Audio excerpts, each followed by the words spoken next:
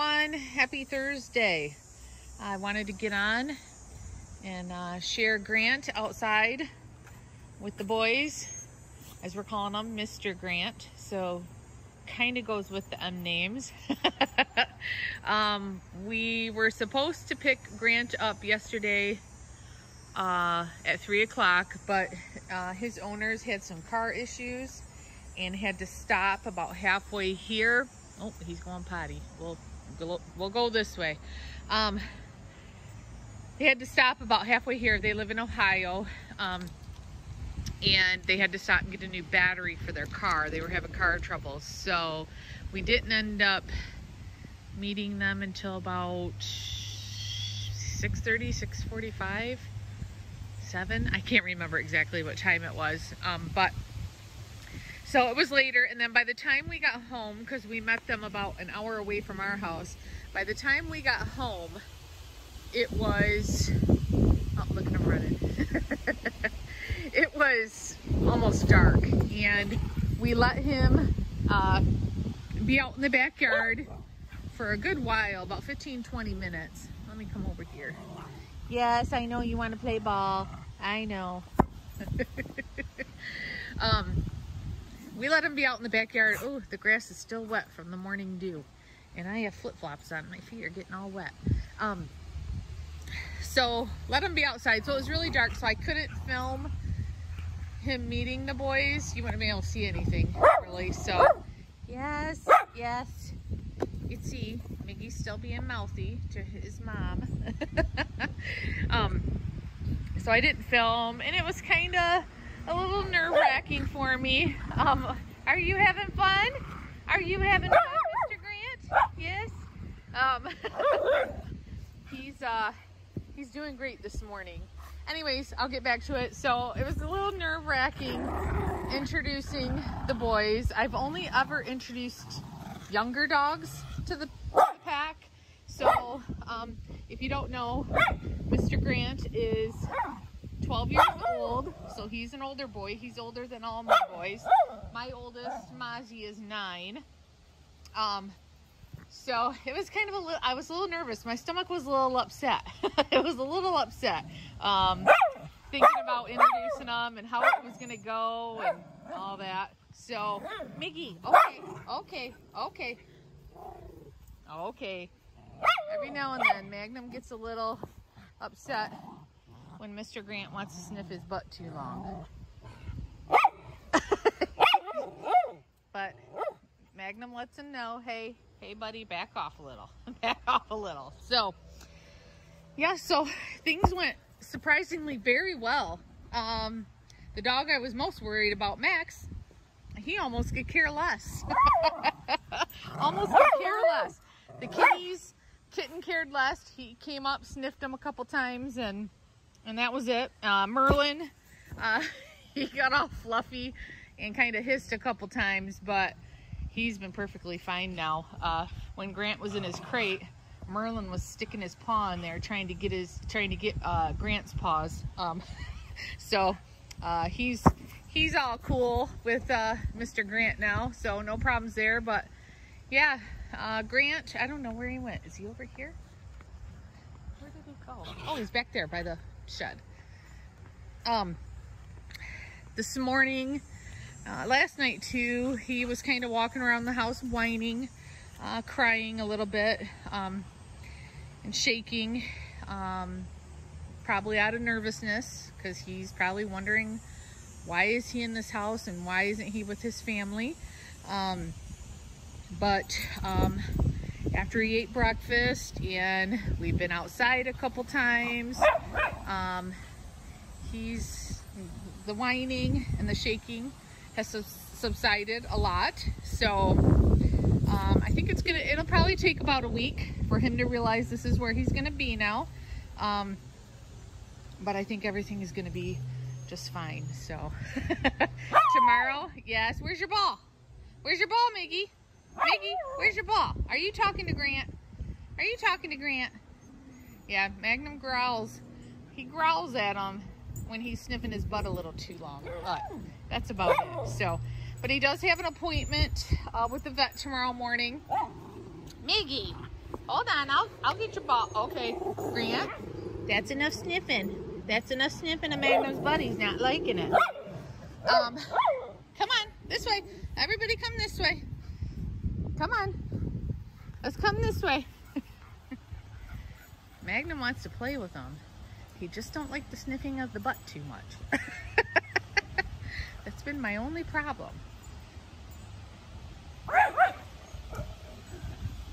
And he don't like when he's sniffing the other people too long. He's just vocal with them and lets him know. Yeah. And then Grant stops. So anyways, he has a vet appointment tomorrow morning at 8:30 in the morning because he's been limping a little bit on his back right leg. He's been lifting that leg up. His nails are way too long. They said he was groomed Saturday, but whoever they had groom him, they left his nails too long, so I don't know if it's due to the nails being long. So tomorrow when they check him over, I'm going to have them clip his nails because I really don't want to do that right now since he's just getting used to me. Yep, Milo's letting them know too. They're just saying, hey, stop sniffing our butts. And that's got to happen. I know some people might think that's bad, but that's got to happen. They've got to let him know his place in the pack. So they're not being mean to him. They're just saying, hey, back off a little, fella. Right, Magnum? Right, boy?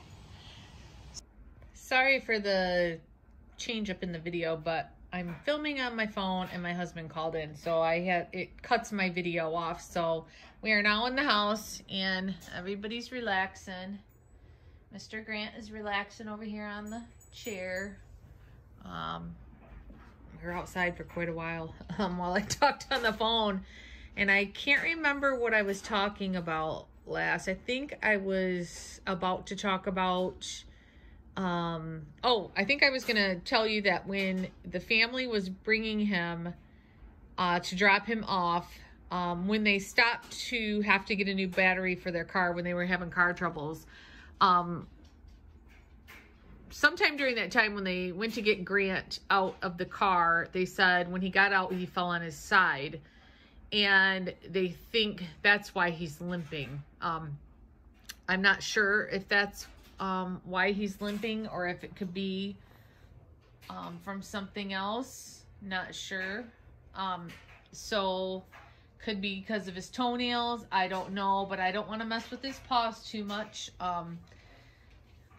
I want to get him to trust me, so I'm going to have the vet check him out and clip those toenails, and we'll go from there. I also kind of want to I want the vet to just look him over and see if they suggest getting any blood work done or anything like that to check him over. So yeah, so that's where we're going from here.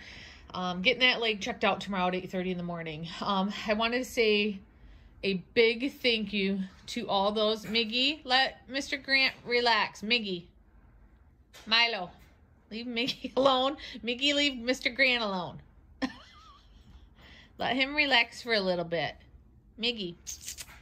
Miggy and I want to say huge thank yous to those who have donated for his surgery.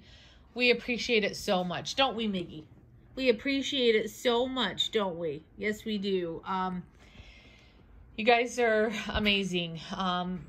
Someone even donated towards Grant's future vet bills that he may have since he's a senior dog. So you guys blow me away with your kindness. I appreciate it so much. So if you're not on my Facebook page or you didn't see the community post, Miggy's surgery is scheduled for the 14th. What is today? Is today the 3rd or 4th? I can't remember. So just over a week away, he's going to be having his surgery. I've already got a list of questions I want to ask the surgeon. I even have a couple questions to ask Dr. Pearson before the surgery happens. I joined a support group for dogs with TCC, bladder cancer on Facebook. Now, we don't know for sure if that's what it is yet. Dr. Pearson seems to think that's what it is. But we don't know for sure until we have the surgery and have the mass tested. There were a couple encouraging things that she said, at least to me. I don't know if she meant them to be encouraging, but I'm going to take them that way. She said that the masses, when dogs have TCC, are usually rough in shape, and this one is smooth. I don't know if that makes a difference. What else did she say? The other thing that was encouraging is that when she did the ultrasound, she checked his kidney, liver, lymph nodes, and she didn't see any problems there. So that's encouraging to me, because if this is what it is, it will spread to other organs. There was something else. I can't remember what else she said that makes me have a little bit of encouragement. It's really encouraging that it's not in the neck of the bladder, because a lot of them are. And then surgery usually is not possible. And I've learned through this group that there are some medications that do help slow the growth of this tumor if your dog has an inoperable TCC tumor. So I'm learning a lot being on that support group, and I'm very grateful for it, because as I said in the video when I was bawling my eyes out, that I started Googling this stuff, and the things I was reading were just not encouraging at all. And since joining this group, I've learned that many of the dogs that have had this have lived 1, 2, 3 years with medication or having surgery with medication. So I'm very encouraged by it. And I'm still praying to God multiple times a day that, look at Miggy's ears. Miggy, do you want on my lap? Do you want up here? Come on, you can go. I'm praying to God still multiple times a day, still shedding tears, that this is not TCC. I'm still praying that it's not. Yes, I'm hoping whatever it is benign. And it could happen. God works miracles. And if we think positively and pray, it can happen. Just like when Mozzie, remember we found just recently that bump on the muscle of his back. Can't remember if it was his back left leg or right leg. I can't remember. And I thought for sure it was cancer because it was on the muscle. And that's even what the doctor at the surgical center thought it may be. She mentioned it. It could be, it very well may be that, since it's on the muscle. And then when they went in to check, I think, did they do an ultrasound? Yeah, I think it was an ultrasound they did on him too, to check that bump. And it turned out to be that it was just a fatty mass. And my husband was checking the other day, because I asked him, do you think it's grown at all? Because he's been because he's the one who found it. So I had him keeping an eye on it to see if it was growing, because if it started to get big, we were going to have it removed. And he can't even feel it anymore. So it's either gotten so small he can't feel it anymore, or it's gone. I'm not sure. So so we thought for sure that was going to be cancer, and it wasn't. So I'm praying and praying, praying, and I hope you guys keep praying and praying and praying that when we do this surgery and it's tested, that it's not malignant cancer. And please pray that Miggy comes through this really good. He's 7 years old. So what is that, middle-aged really? He's still pretty young, and he's healthy besides this mass. All his blood work came back good from his senior blood work. All his organs are functioning the way they should be. No problems there. So please keep praying that everything goes good for Miggy. And we thank you guys so much for loving our dogs as much as we do. So I think that's about all I need to update you guys on. So I'm going to end the video here.